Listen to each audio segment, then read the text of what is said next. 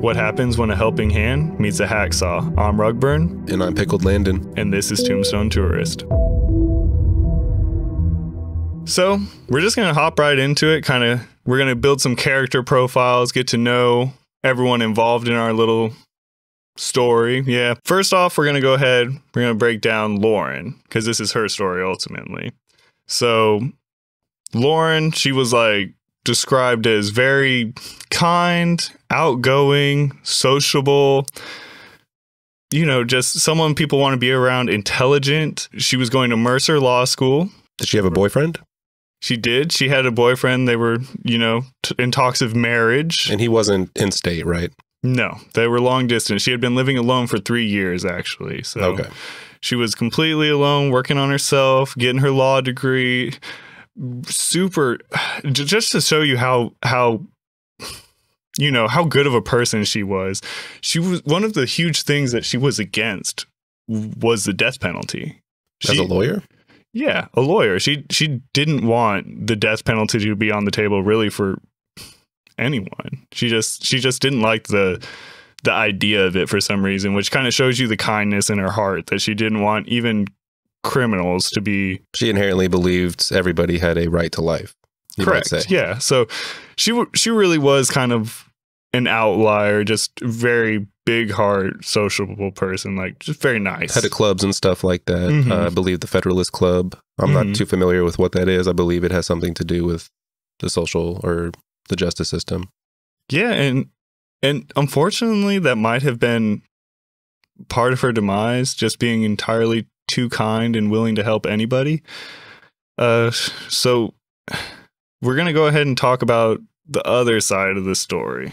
Stephen. So almost a stark difference, right? Stephen, long Coheed and Cambria hair. But skinny, not like Claudio. Yeah, skinny, weird. There were accounts of him wearing chainmail to school at one point. Being really smelly. An ex-roommate did refer to him as lack of basic hygiene. Just a little cut. If we look at this picture right here, it's very noticeable that Stephen doesn't take care of himself. He has poor dental health. Seems to be greasy, stringy, unkept hair. Not like Claudio from Coheed and Cambria. He has very, very nice hair. Don't want him to think anything bad if he heard this. So... yeah, Stephen he's not really somebody you want to be around, man. He's just school shooter vibes, kind of, just weird. He came from a Christian upbringing, too. That's correct, a very strict one, if I'm not mistaken. He's an alone person. Mm-hmm. He's so alone that it seems that at some point in his life, he became okay with that being the rest of his life. I think he was pushing people away even because I believe it's the same ex-roommate. It could be wrong. It could be a different roommate, but I can't imagine this guy having more than one roommate, having looked out twice like that. Who knows? But even his ex-roommate was saying things that he would almost on the daily talk about how he thinks he could get away with murder and what he would do if he did kill someone and things like that. But that in itself is troubling. To say the least. How would you feel if you came home and you had a roommate and they were just saying stuff? Well, like you? Yeah, Michael, I could kill you at any given moment and get away with it. I would be concerned, to say the least. And if you were smelling real bad and wearing chainmail everywhere, man, I'm not gonna lie. I would go ahead and get with the university if this was some type of housing, and I would definitely petition to have Stephen not be living with me. 100%. So you kind of get an idea. And he's very into fantasy. I want to get a little bit deeper. He's into fantasy. He's writing his own fantasy fiction. He's real deep in the internet and forums. Mm-hmm. He's a 9/11 nut too, right? He's a 9/11 nut. Stephen was probably this is 2011. I don't know if we mentioned that earlier. This is 2011, so Stephen was probably 16, I believe they mentioned when 9/11 happened. Mm-hmm. And he keeps a stash pile of, I believe, water, food, weapons, just to kind of, in case he was pretty positive that the United States was going to be hit with another attack, at least in his head. Yeah, so you can kind of get an idea of overall who Stephen was as a person and just kind of how he might be to be around. Well, Lauren, as I said earlier, very kind, very sociable, willing to help, always putting a hand out. Unfortunately, she put her hand out to Stephen, right? And she's encouraging him to be more sociable. Come on, Stephen, come to this, do that, And it's at this point, I think Stephen... He thinks she likes him. I think so. I think he has such little social interaction with people that he's misreading her kindness and just general concern for him as romantic gestures is what I think happened. And it might be proximity. They're neighbors, correct? Correct. He's living directly above her too. So that could have something to do with it as well. That might be like the closest he's been to a female. And they went to school together. And they would see each other at school. This isn't just a passing acquaintance. They're probably around each other quite a bit. She sees him at school. They graduate the same year. I think she encouraged him to go to a party at one point. And even then, there's descriptions of him spending the entire time completely alone. Playing darts, right? In the back, yeah, playing darts. It's all by himself. And that's kind of weird because you would think if you're at a party, what better place? I mean, alcohol is the ultimate like anxiety killer almost, like for social situations and things of that nature. Especially in college. Yeah. I would agree. In college, that's the best time to go out and meet people. Yeah. To go ahead and expand yourself socially and kind of just see the world. Yeah, see the world and socialize, meet new people and things like that. And she would encourage him that. I believe he was part of the Federalist group that we mentioned earlier that she was the president of. He ended up being, I don't know if it's the vice president, but like co-president, co-head of the Federalist Club under kind of like her, go get him, Stephen. Don't let people hold you down. Yeah. Get out there, see the sun. You don't have to be alone. I'm here. I'm your friend, Stephen. I think Stephen just ultimately just couldn't handle having something of a female being that kind to him. Did he ask her out? He did. I believe it was multiple times, at least once. And she did turn him down, but I can imagine by the type of way that Lauren was described that she let him down nicely, I can imagine. Now, this is conjecture, right? I obviously wasn't there. No one was there besides Lauren and Stephen. So who knows? But I can only imagine that she let him down very softly on some, I don't want to hurt his feelings because of how nice she was. Well, even a person that's not nice would probably, given the proximity, and this is, I'm gonna kind of bring in that her friends would tell her to be concerned about Stephen given his behavior. Just descriptions of him. Even her uncle did say that he was kind of just a creep weirdo. So that means that she had at least been talking to people that he was given weird, creepy vibes. And if somebody like that, if they catch you alone on the staircase at your apartment, it would kind of behoove you to, you don't know what they're capable of. So anybody's going to, hey, no, I don't have the time. I appreciate it. That's how I would be if I was in Lauren's And she had case. to easy out. She could simply just say, I have a boyfriend. I have a boyfriend, yeah. And that you can't really be, or you shouldn't be offended at that, right? Speaking of the boyfriend, she was sending emails to him, right? She was. She had been getting this feeling that things had been getting moved around her apartment, missing, just off. Like a weird gut feeling. Yeah, just unsettled. And this led her to get a door jammer because she was convinced at this point, right? She's not thinking she's paranoid at this point. Like, oh, maybe I just misplaced this or maybe whatever. No, she's concerned. That door jammer comes into play a lot later. But she's, and I think we've all had that feeling where we know that something's not right. It usually explains itself. You left the stove on or the cat moved something, but we don't generally disregard that feeling. Right. And I think Lauren was having a hard time disregarding that, but I think I believe she was going to move pretty soon. This might have been one of the factors. I think she was willing to let it go temporarily because the move was so close. She only had a few more days, I believe, or the end of the month before she was going to get out of there. That it was going to kind of all go away for her. And the last we would hear from her is June 25th. So the end of the month was literally the end of the month, you know, so she had almost no time left on that. So speaking of which, the last anyone heard from her was June 25th. After they graduated. So about a month after. And she had mentioned that she was studying for the bar exam and that, she might be a little less social during this time to give her some space. That's how social she is. She has to actually reach out to her friends and family and say, hey, my social battery is completely dedicated to getting this bar done. That also shows her dedication to what she believed in, to get out there and start practicing law to, I guess, get the death penalty off there and kind of spread a new way of practicing law. Absolutely. So after a few days, though, her sister just couldn't get rid of this feeling that, why have I not heard back? Why is she not responding? I know she said she needed some space, but come on, you know? So whether it be a gut feeling, intuition, whatever, she, I'm sure, reluctantly hits up Lauren's friends. So her friends, they go down there. They're trying to figure out, get in, knocking on the door. I imagine causing a slight commotion, nothing crazy. And of course, Stephen being upstairs, he comes down. He's just feigning stinky. Yeah, so Stinky comes downstairs and he's just, oh no, what's going on? So he goes down there, and probably also to give himself some more of an alibi, I'm assuming. They end up finding a key, right? That Lauren had hid somewhere. I'm not exactly sure. One of them had a spare key to get into the apartment. Something like that. Anyway, they do end up getting access to it regardless. They end up getting in there, and nothing really seems off or odd necessarily about it, upon first glance anyways. So the apartment's pretty clean. Nothing seems like messed up, like, you know, anything bad happened there. Well, they do find a purse and a cell phone. And this is 2011. So we are at the infancy of smartphones and things like that. But at the same time, that's also when it's almost expected that you can reach someone at any moment. This is the end of the days of, I'm not home, so you can't reach me. Yeah, I couldn't have said it better. Absolutely. And we're long past the days of leaving your wallet at home.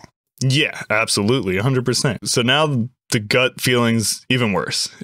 Everyone's getting a little off. They just don't, it doesn't feel right. We got to bring in the big dogs. So at this point, law enforcement's contacted, and law enforcement, rightfully so, is just looking at this as a missing persons case at first. They're thinking maybe she was snagged by someone, or maybe, you know, hopefully she just left on a whim, you know, to get away, get a break, take a breather. Maybe she was overwhelmed. This is all things you're hoping for, including law enforcement, because you don't want to jump to conclusions like that right away. Absolutely. Yeah. And this is all fresh information. We always look at this in retrospect after everything's gathered. At the time, this is all emerging.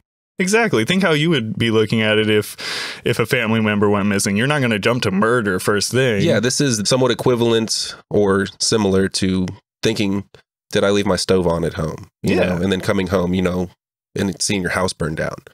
That almost never happens. Most of the time, it's the last thing that happens, or that we would expect to happen, you know? Absolutely. At this point, law enforcement gets there. They start kind of searching, question everybody. They do kind of like an on-site questioning of everyone, just real casual. Stephen, as a matter of fact, kills it too. At this point, they're also starting to go ahead and get permission into people's apartments, which everyone is pretty accepting of that, of course, because they just want to find Lauren. Yeah. Well, not Stephen. Stephen's the only one. Stephen's the only one. So Stephen, after voluntarily going to the police station and go ahead and give an interview, which he also kills, right? So they bring him down to the police station after he refuses to search, right? Correct. Is this because maybe they're... I know that at some point they had heard that she had a weird neighbor. I believe it was the uncle was like, yo, checking on the upstairs neighbor. I heard he's kind of just off. Yeah, so they took him... Just to kind of clear it up for myself, they interviewed him on site, asked him permission to see his apartment. He says no. He's the only one. Then they took him down to the police station. And then you said, how does that go? He does just fine. There's really nothing that he says to police that leads them to for sure believe that he has anything to do with it at this point. They're more so, they're just crossing their T's and dotting their I's, essentially. They just have to make sure they do their due diligence. Yeah, right. They drop him off. But what Stephen doesn't know is that earlier, after he had refused to let them search his apartment, one of the officers had found something. Yes, an officer had smelled a specific smell that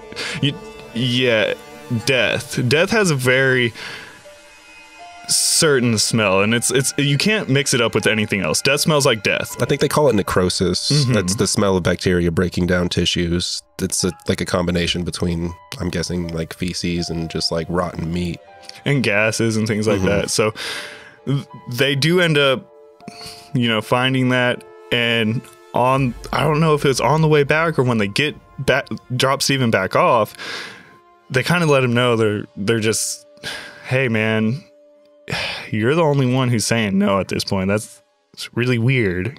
Let us in your apartment, man. But nobody knows about the torso, right? Correct. No one, including Stephen at this point. So Stephen doesn't know, and I don't believe the family knows, but I'm not 100% sure. It's conjecture. They go into the apartment, right? They go into the apartment. He's mentioning, I'm a virgin, I like to keep to myself. He's playing himself up to be the super Christian, super nice, weird nerd kind of, I guess, figure. And they find the stockpile of food and water, right? Yeah, and they thought that was a little odd. They also found condoms, which they thought was odd, especially considering that he mentioned multiple times that he was a virgin and saving himself for marriage, which I don't know about you. If I was doing that, I wouldn't really just be telling everybody. That's not just something that you tell someone you just met. That sounds like something you would tell somebody to like establish a character background. I come from a very Christian household where we would never do anything out of the ordinary. Here's my box of Magnum condoms. I'm dead, yeah. So, rightfully so, cops are just like, ugh. So, Stephen, feeling confident, he thinks he's hidden the evidence well. He thinks he's getting away with this. Given 2 good interviews. 2 good interviews. Super confident, goes out. He's like, I'm going to establish some more of an alibi. Or at least that's what I think that he's doing. And he sees the news crews out there. And he's just like, maybe I should talk to them. Now this is where we get this infamous footage, which is what makes this case so interesting. Would you mind pulling that up for us? I would absolutely love to pull that up for you. Let me go ahead and do that. Yeah, Lauren was my neighbor. We're just trying to find out where she is at this point. I mean, no one has seen her since Saturday.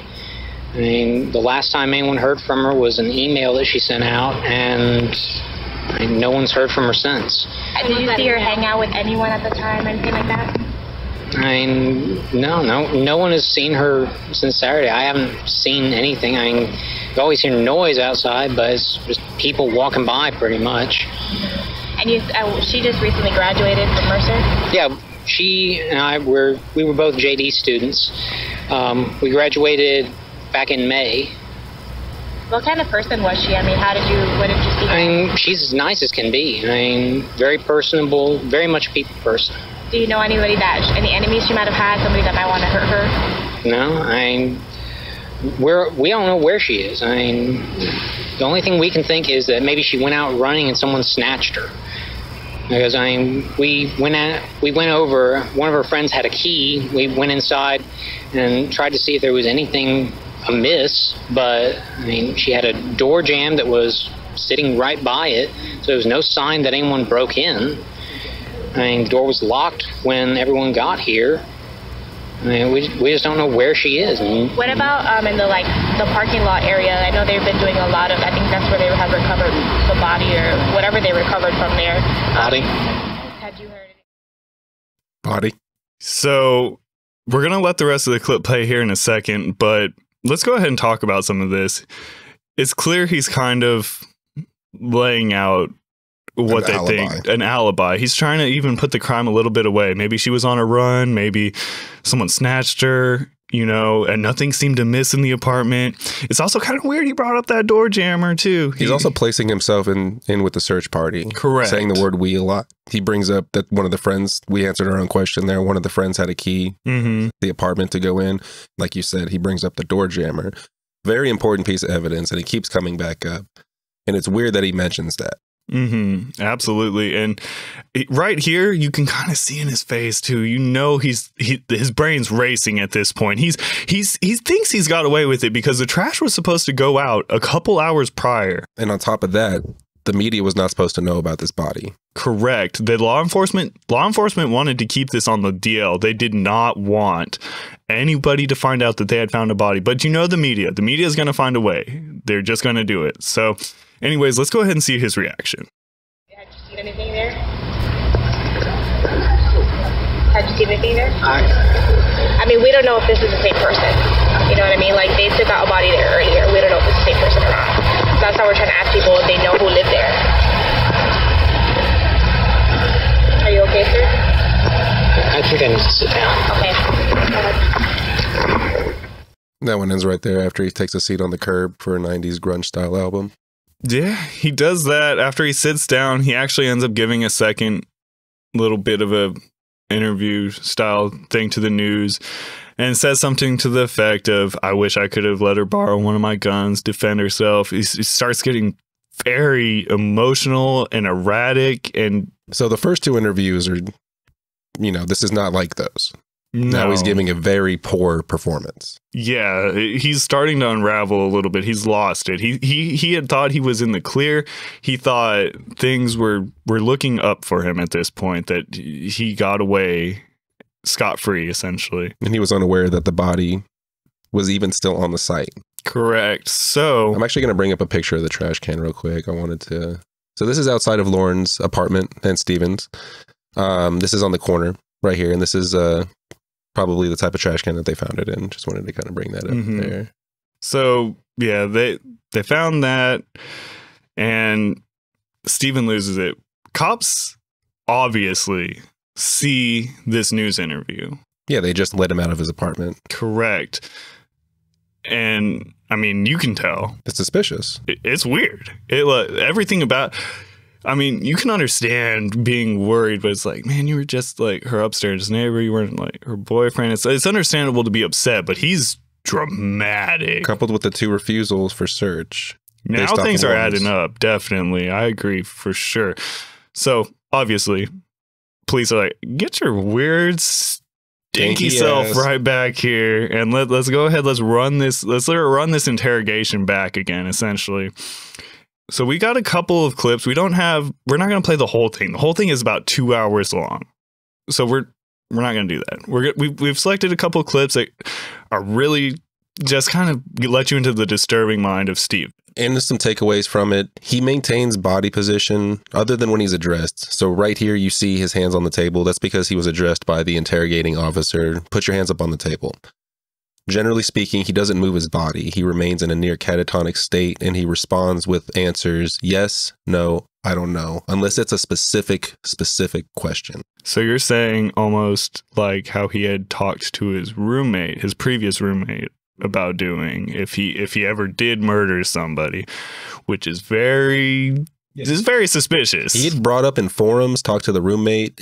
They had in writing that he would use this state if he were to ever commit an act of violence, that he would use a ruse where he would pretend to be incompetent or unfit is, I believe, the word, to stand trial. Mm-hmm. So he could be put into a mental place as opposed to a prison. That he entered a state of psychosis or unawareness. And this is completely backing that up. Yeah, and this is conjecture. We can't say for sure that Stephen did that, but it painted a picture for investigators. Absolutely. A lot of circumstantial evidence right there.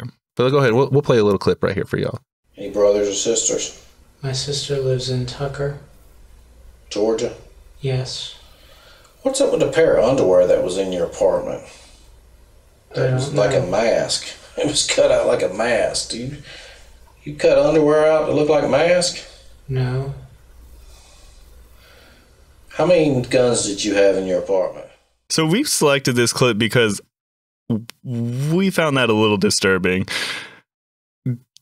During one of the searches of Stephen's apartment, they uncover panties. Multiple panties, right? They were later confirmed to be Lauren's. That's not even the worst part.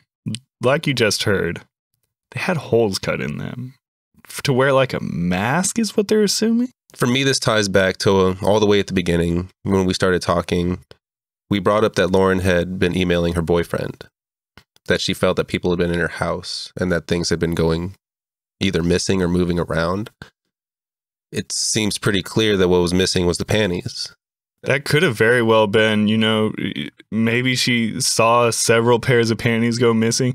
I know if several pairs of boxers, maybe I won't notice if one, maybe 2 pairs of boxers go missing, but if several pairs of my boxers go missing, I'm going to start being like, what is going on here? Yeah. So you can only imagine how Lauren's feeling. And living alone next to a weirdo and your panties go missing. That's almost one of those situations Anxiety where you're hoping your mind isn't taking you to the correct place, but it probably is. Absolutely. So it just kind of puts you even more into his mind on how sick he was and really twisted. I mean, you're breaking into some woman's house, grabbing her panties, and not only are you grabbing panties, you're cutting them into masks. What are you doing? Yeah, it's showing that he's not all there. Oh, at all, no. And couple this with the asking Lauren out, the just a strange demeanor. It's clear this is painting a picture of obsession. This man was obsessed with Lauren and believed, I think, that she liked him. Yeah, I believe he was mistaking her kindness for romantic gestures. Yeah. Another thing too, you can hear the tone of his voice never changes. That's part of the catatonic state feigning. Whenever you look this up, a lot of the times it'll be under the moniker "the killer that wouldn't crack," or because he maintains this for hours upon hours upon hours. I believe that's also some of that law degree kicking in. He knows if he's not pleading the fifth, he better keep it short, better not lock himself into any time frames, which he does avoid doing. He's just, nope, yes, I don't know. For most of it, like you said, unless it was very specific, there was a moment where they asked where he got guns from. He was willing to answer stuff like that very specifically, and that was fine. But immediately after, it would go right back to yes, no, I don't know. It's easy in your head to look at it when you watch it. Anything that can be answered with a yes, no, or maybe is, and anything that has to be answered directly is. It also shows that Stephen gives 3 out of 4. He gave 1 bad interview and then 2 good ones earlier. And in this one, I hate to say he killed it, but he does hold character the entire time. He does show that he's educated. He does show that he knows what police need in order to make a case. While he did mess up on camera, that was because of an unforeseen incident happening. They found a body. Yeah, and that's going to shoot anxiety through anybody, especially if you killed someone. Yeah, you see a man just injected essentially with the most amount of anxiety. My world is over. Oh yeah, walls are closing in. But still rebounds, is brought into interrogation, and then enacts the third or another part of the plan, my backup plan. I'll pretend to be crazy. Upon the second search, obviously they find the more disturbing stuff like the panties with the holes in it. They find 2 keys, a master key, Lauren's key, which very alarming. And we couldn't find any information on where he got it from. And I don't even know if police were concerned with it at this point. I think they just wanted to get Stephen at this point, you know? And not only that, they find the packaging to a Stanley hacksaw, which if all you find is a torso, that's very alarming. It's definitely adding up. Yeah, so they don't find the hacksaw itself there. But however, they do find a hacksaw in the maintenance shed or where, you know, in apartment complexes, how they have a maintenance guy and he typically keeps all his stuff, tools, things for regular apartment maintenance, all in his little spot. They found the hacksaw there. Yeah, and if you live in an apartment, you know that whenever you have something wrong with your unit, that you put in an order. And if you're not there, they can enter your apartment to do it for you, and they'll leave a completed work order. So this is conjecture, but we were talking about how we think maybe he got the master key from in there or something. We really, I wish we could find an answer on that, but we just can't. There's thoughts, and like we said, this is conjecture, that possibly the maintenance guy had a key cutter, because you bring up that Stephen had 2 keys. He had a master key to everyone, but specifically a key to Lauren's apartment, implying that maybe he didn't have constant access to the master key. Maybe that was the maintenance guy. Again, conjecture. But that at some point he obtained a copy of Lauren's key so that he could have perpetual access to her house. Yeah, all super alarming and creepy. Just, and how personal you'd have to get with a hacksaw. So anyways, all this circumstantial stuff is adding up. During this interview, at some point, he does admit that he had been like breaking into apartments. Yeah, they found a master key, and they ask him what it's for, and he brings up that he's been going into people's apartments. So that right there is enough to get him off the streets. They don't have enough yet to, believe it or not, to get him on this murder yet. So they're using this burglary or breaking and entry type stuff to go ahead, get him locked up, get him off the streets. We know where he's at. We need him in one spot. So it's clear that Stephen did it at this point. Yeah. So now at this point, Lauren's family contacts police. And you remember how I had said earlier that she was super against the death penalty? Mm-hmm. In her honor, they asked that Stephen not be charged with the death penalty. Okay. Now, prosecution came back with a counteroffer. Essentially, they're like, that's cool, no worries. But all we found is a torso. We're going to need a handwritten allocution. We're going to need you to tell us what happened. What did you do? Where is Lauren, essentially? And that's the trade-off. So you're saying we knew Stephen did it, but we ended up with all these circumstantial pieces of evidence, enough to get him to at least confess, like, hey, I did this. But they want to... We want to know. Put him under the jail, essentially. So. They want to piece this puzzle together, this jigsaw. And so they want him to write this allocution, a step-by-step process of what went through his head, how he did it. And we actually have access to that right now. So if you don't mind, go ahead and run us through Lauren's last moments. What kind of happened, and how did this crime take place? What led up to this? So Stephen writes in his allocution, on Sunday, June 26, 2011, around 4:30 a.m., I entered Laura Giddings' apartment with a master key I possessed. I was wearing gloves and a mask. I walked to her bedroom door and stood there observing her sleeping. As I took another step, the floor creaked and she awoke. She sat up in bed, saw me, and said very calmly, "Get the fuck out." I leaped across the bed onto her and grabbed her around the throat. We tumbled out of the bed to the floor, and in her struggle to get away, she moved her legs and lower body under her bed, preventing her from getting away or kicking me. I kept my hands around her throat as we fell to the floor. She reached up and was able to grab the mask and pull it off my head. She said, "Stephen, please stop." I continued to strangle her until she stopped moving, and I remained that way, my hands around her throat, for several minutes, possibly as long as 15 minutes. She did not move anymore. So this is the first part of the crime. It kind of paints a little bit of a picture to like the stuff we were talking about earlier, the master key, the extra key, Lauren feeling like there was something happening in her house that she couldn't explain. Stephen was stalking her. He was obsessed, and he was breaking into her apartment possibly every night. I think he felt offended when the door jammer was put there too. Yeah, and in fact, I think we have some footage down this way to the left. So this is a video clip. So Stephen was used to unfettered access to Laura's apartment, right?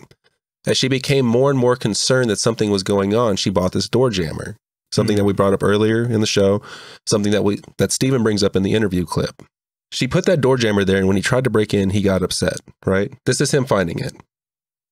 And just pause that real quick. Just for some backstory, this was discovered a camera on a broomstick? It was a camera on a broomstick, yeah. He taped up camera to the end of the broomstick, and remember, Stephen's on the upper floor, right? And so it's hard to tell from the video. We're going to watch it and everything, but when he tried to gain access to the apartment, he got stopped by the door jammer. So he went into his house. Made this makeshift little camera device. But now he's got to go peep into her house now with a camera to figure out. He doesn't know this is a door jammer. This is when he's learning of it. He's learning. He's trying to figure out what's stopping him. So this is the footage.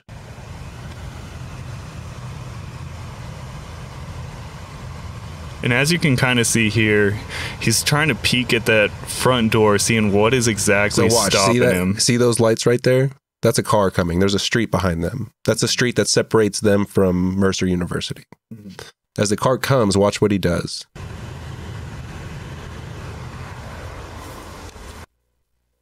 You can kind of see right here. I'm guessing, like I said, I can't really tell. I think this is the door jammer.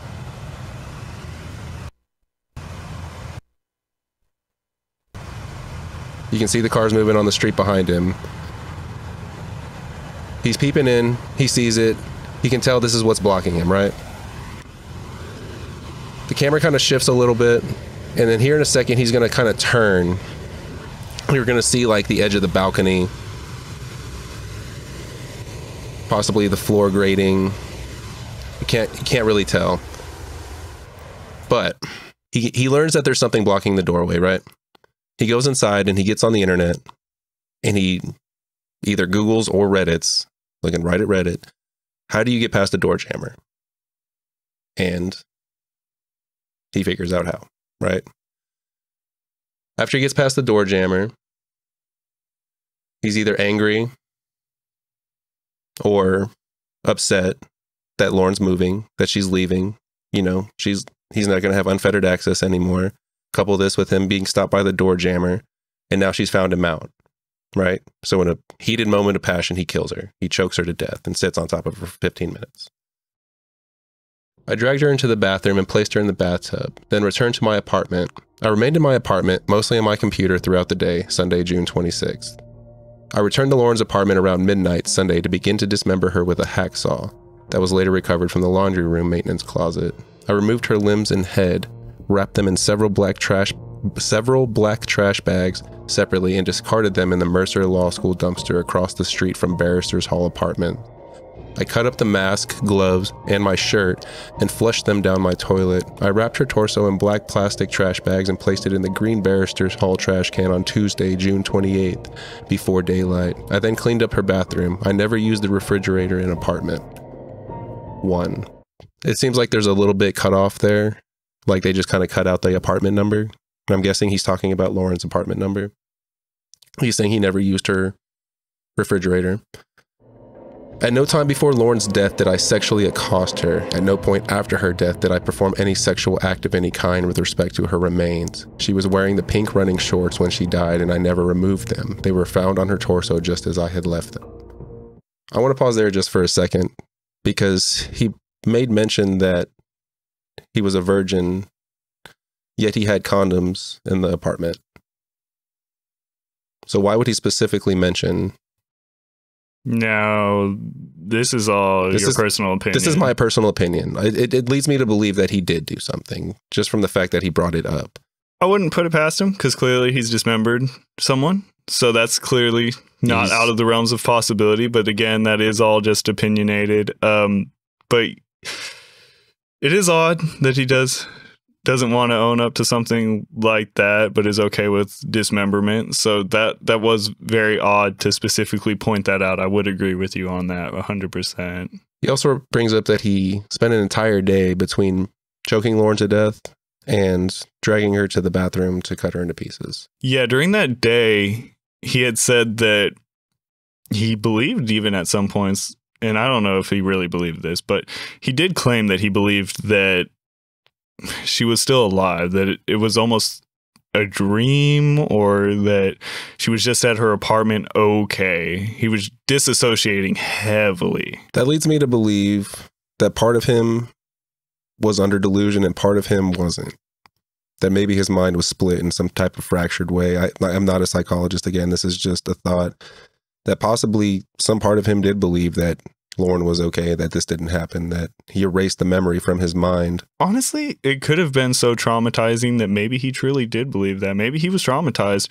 Who knows? I mean, he did just kill somebody, and for all we know, this is the only person that he's killed. Yeah, and it's somebody that he's obsessed with. Given somebody obsessed with another person, they don't want them to disappear or to leave, but he knew she was going to leave. Mm-hmm. And some people believe that is what spurred this moment even more, because he was about to lose access to her completely, having it be the end of the month. He knew that this was the last month that she was going to be there. She was about to go ahead and do her bar. And I'm just asking, is it like he went there with the intention of killing her, or was killing her something that happened out of... If you want my opinion, which who knows, I'm not in Stephen's head.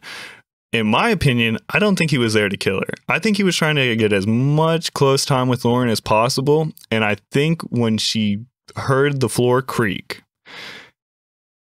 I think even at then, I think he was iffy on if he was going to do it, because he's masked, right?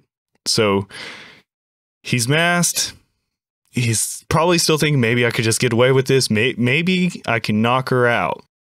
But then the mask comes off, and that's where I think he makes the conscious decision because I think he realizes at this point, yes. And I think that is exactly where he makes the decision.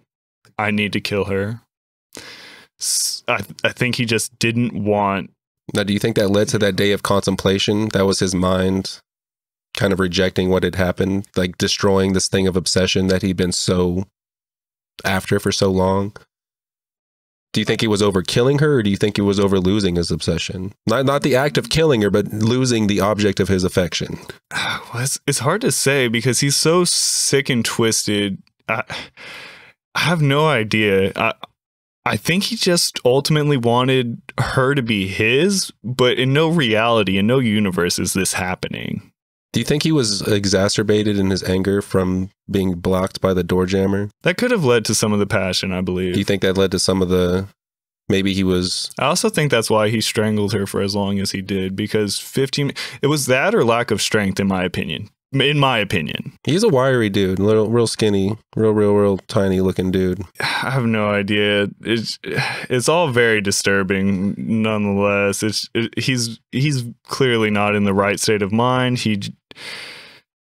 And he thought he could get away with it too, clearly. He thought that the law degree was going to cover his back. He thought the catatonic state would keep him out of prison. He thought he had checked all his boxes for all intents and purposes. He goes on to write, on Monday, I stayed home from bar prep class.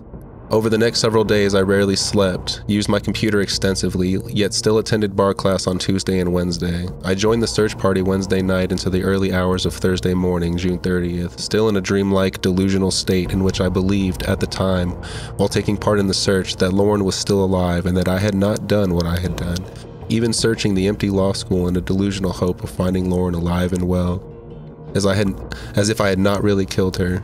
During the weeks leading up to my actions and the days following, as I look back on it now, I can only describe myself as divided in mind, unable to account for how I could have committed these horrible acts and at the same time also be able to carry on daily routine.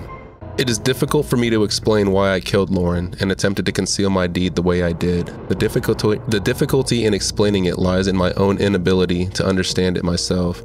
I know that it was very wrong. I am not delusional or without all morals or decency.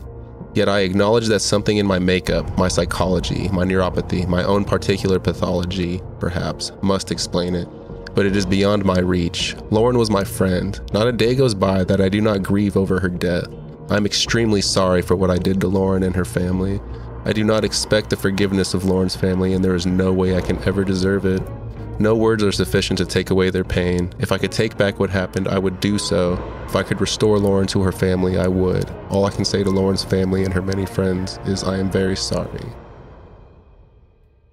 Yeah, sorry doesn't bring people back, though, unfortunately. So he's just going to have to live with that for the rest of his life. In April of 2014, he pleaded guilty to the murder of Lauren Giddings, and he'll be eligible for parole in 2041, which we don't think he'll get at all, by the way. Let me say one more thing before we get into that, because that's a whole different can of worms right there. He's currently being held in Valdosta prison, located in Georgia, and we have a picture if you want to see Stephen's humble abode. Right here is where Stephen McDaniel will be spending the rest of his miserable, useless life.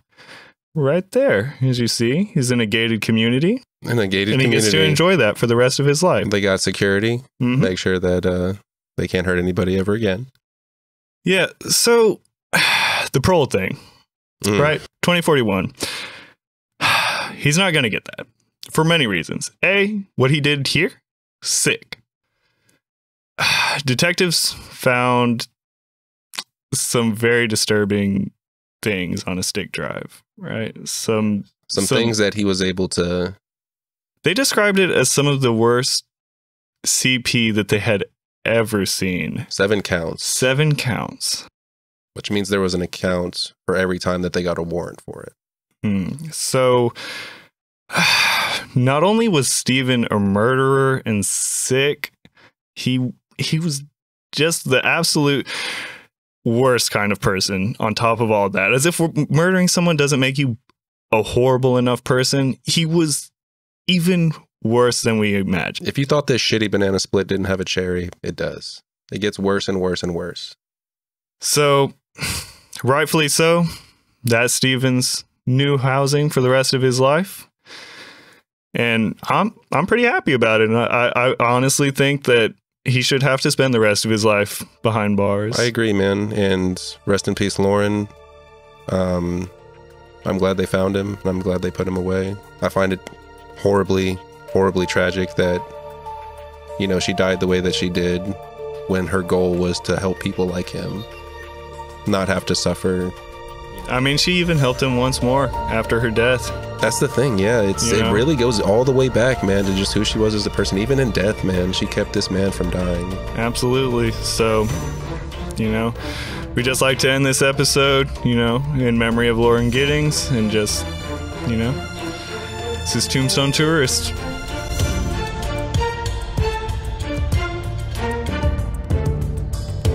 Appreciate y'all watching the video. Don't forget to like, comment, subscribe, and best of all, share it with a friend. That's right. We got your weekly needs for crime, horror, and paranormal. I'm Pickled Landon. And I'm Rugburn, and this is Tombstone Tourist.